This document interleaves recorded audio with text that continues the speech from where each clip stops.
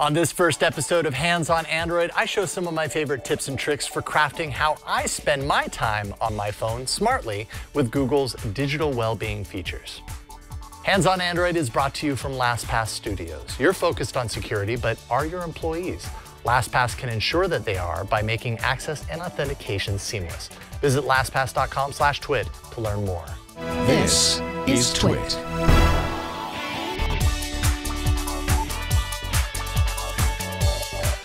Hello and welcome to the premiere episode of my newest show for Twit, Hands on Android, where All About Android, my other Android show on the network, focuses on what's going on in the world of Android. Hands on Android is focused on what's going on in the palm of your hand. I'm honored to be the one to help you use your Android device better, faster, and smarter. And to that end, today, I'm going to spend some time demystifying a feature that is very in vogue on smartphones right now, and that's digital wellness. I know for myself, I've ridden the wave from smartphone novice years ago to smartphone fiend, where literally all my time was spent on the device, to now, where I'm hyper-focused on reconnecting with the real world and doing what I can to curb my smartphone use a little bit. Don't get me wrong, I still love my phones, but I also love my analog life, and I found for myself the desire to stay connected with that, which means pulling back a bit from being always on and always connected to the internet via my smartphone. Google released the Digital Wellbeing toolset a few years back, and it's improved over time, and I'm a pretty big user of its features, so I thought I'd showcase what's worked for me to bring me to where I am now. Okay, so let's take a look. So taking a look at the phone, what you see here actually is Android 10. I'm running Android 10 on my Pixel 4 XL. And that's important because starting in Android 10, Digital Wellbeing was actually baked into the OS. So it's not something that you have to have a separate app for. You can put an app icon in your launcher if you want, but really you're going to find it in your settings. So go into your settings and you will find in the main layout of the settings here, as you can see, down here is a Digital Wellbeing setting icon, and we'll go in there. Now, what you get initially is you get your app usage. This is really handy to know what apps you're actually using most, right? If you go onto this chart and you see just a ton of Twitter usage, maybe that's an indication to you that you may want to pare back your Twitter usage a little bit. Thankfully, Digital Wellbeing gives you tools in order to do that. But it's really handy. It's got this nice circular tab. It's really easy to read. So far, I have 15 unlocks, 66 notifications that have passively passed through my device. And any of these apps, so if I tap on this is a meditation app that I use, you can kind of see a little bit of the history as far as what my usage has been on that app. Right now, today, you're seeing I used about 20 minutes of it earlier. If I wanted to, I could go in here and I could actually set a timer on this. So if it was Twitter, for example, and I wanted to set my timer to 30 minutes a day, I tap on that, and boom, I have the ability to do it. Of course, with meditation, I won't put any limits on that. I'm going to keep that wide open, so I'm not going to limit myself on meditation app. But you have the control, the ability to do that. You just tap into it, and it goes, well, there you go. It goes right in, and you have that control. Now, what you see below, this is where it gets into the things that I actually use pretty frequently down here. Now, dashboard, first and foremost, this is kind of a collection of all the different app timers that you may have set. This is another way to get to your app timers.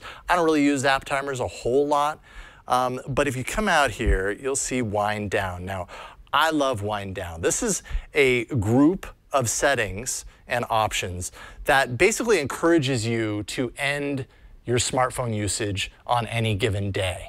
And there's a number of different ways that you can get it to kind of politely encourage you to put that smartphone down. You can see up here is a little bit of a calendar, a little schedule. I have it so that wind down is active. It starts at 10 p.m. every evening and it ends at 7 a.m. in the morning, and it's 7 days a week. So this sucker kicks in 7 days a week for me. One of the things that I really like about it is that it has this feature for grayscale. What is grayscale? This basically means it removes all of the color from your UI, which makes a whole lot of sense. It's grayscale after all. But what that does is once that grayscale kicks in, it's kind of a reminder to you that, oh, maybe I'm using my smartphone beyond the point that I told myself I wanted to stop, let's say. It's also kind of encourages you to stop because certain apps, certain games, they just aren't as enjoyable when you remove all the color, or maybe it makes it impossible to play. All these little triggers that it may seem a little ridiculous that we need these things to curb our usage if that's what we're going for, but they're nice tools to have regardless, and I know they're going to work for some people. They might not work for everyone. They work for me.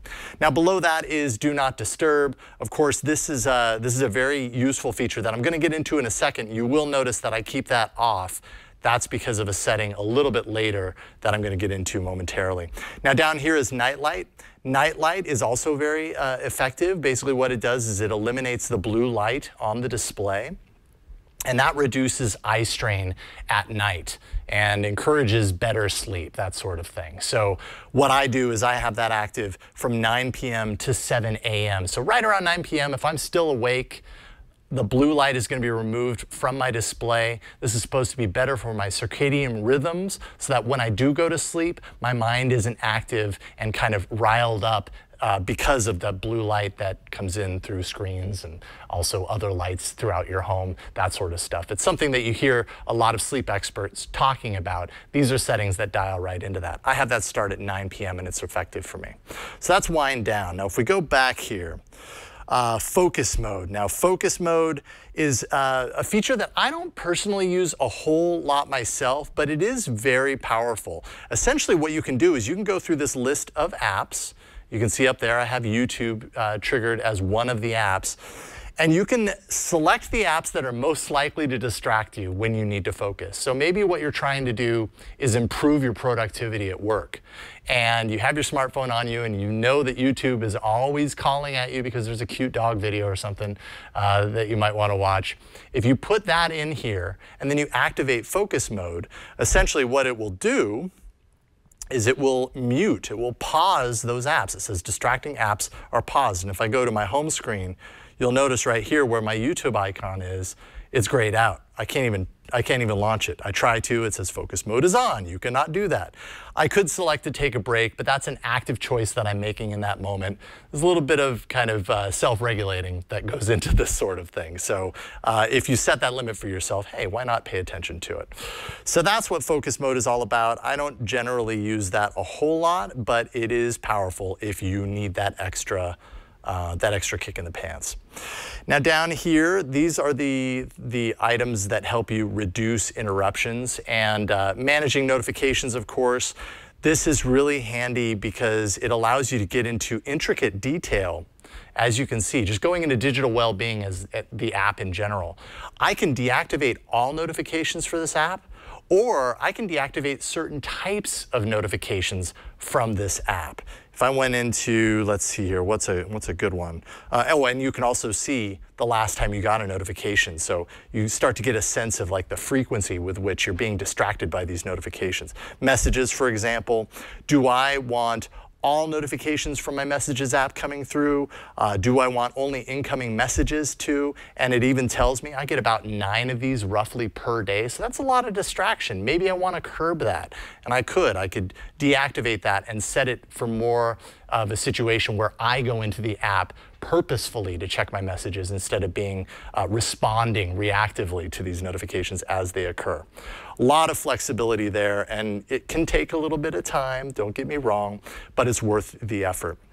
Now finally, probably my favorite section, that's just because I customize this like crazy and it really helps my life to kind of eliminate the distractions for the things that are really important, and that is, of course, Do Not Disturb. I talked about it a little bit earlier in the wind down section, how I keep it off in the wind down section. And I'll tell you why here in a second. But if we go into this Do Not Disturb section, we have all sorts of controls for what happens when our phone is on Do Not Disturb. You can see it up there in the quick settings. I activate this and deactivate this regularly throughout the day because I don't want to be distracted depending on what I happen to be doing. Well, you can automate that, and that's what this section is all about. When that Do Not Disturb feature is activated, what happens? Well, I can make it so that calls that come in are entirely blocked or only allowed from certain contacts in my contact roll. Specifically, I have it set that only my starred contacts will actually be able to cut through that Do Not Disturb blockage. Same for SMS MMS and all of my messaging apps. I could set that so that only certain contacts could get through, or none at all. Like maybe messages just aren't as important to me. That's entirely up to you. And there are a bunch of exceptions as well in here. When it's on, I have those two controls, as well as like, do I want alarms to happen when Do Not Disturb is on? Of course I do, because I don't want to sleep through that alarm in the morning. So I have that as an exception, along with playing media sounds. So I can hear media sounds, maybe I want to play a video, that sort of stuff. Go through here and really think about the use case and what's going to happen when this happens in your life if you have Do Not Disturb on. That's why you have all those settings. You can also restrict your notifications. So when notifications come in, what do you see when Do Not Disturb is on? Maybe you don't have any sounds of notifications, but you still see them. Or maybe nothing happens. You don't see or hear anything, because you'll get to that when DND is deactivated later. And you can really get in there on a customizable level and really kind of hone in on exactly what you need out of your notifications. It's very powerful. How long does it stay on, of course, until you turn it off? It's how I have it set here, but you can make it so that when it's put on, it automatically comes off an hour later, that sort of stuff. And finally, the schedules. This is what I think is just really powerful here, is automating DND mode. So all about Android. Tech News Weekly, I have different settings for both of those events. When I'm doing a show, I don't want a call to breakthrough. I don't want a message to appear on my screen when I'm reviewing an app. So I have those controls dialed in so that nothing happens. If I go into custom here, allow from starred contacts, I might want to hear from a starred contact if there's an absolute emergency, but I don't want any messages to appear because bad things happen. So I have that deactivated. Same for nightly. I told you earlier that I choose to automate my nightly Do Not Disturb features here instead of on the wind down page. And that's just because I feel like I have a little bit more extra control outside of the default, which is what the wind down page defaults to, is your default setting. Here, I can isolate it and set it to my own liking. There is also flip to shh, and this is actually a Pixel exclusive feature. This basically means anytime I set my phone on the table upside down, it automatically goes into Do Not Disturb mode. When I pick it back up, it switches away from that, and we're all good. The only other thing you're going to find in here, actually, I'm not going to talk about in this episode, and that's parental controls. That's down at the very bottom of the Digital Wellbeing section. This is part of Family Link, another app that I use very regularly with my kids and in my family, and that's for another episode. All right, more tips, tricks, explainers, and so many other things are in store for you each and every week here on Hands on Android. If you happen to have any questions, I'd certainly love to try my best to answer them. Send an email with your question to handsonandroid@twit.tv. New episodes publish every Thursday, so make sure you subscribe at twit.tv/HOA. You can also find the show on YouTube and subscribe there. Basically, we're everywhere. We'll see you next time on Hands on Android.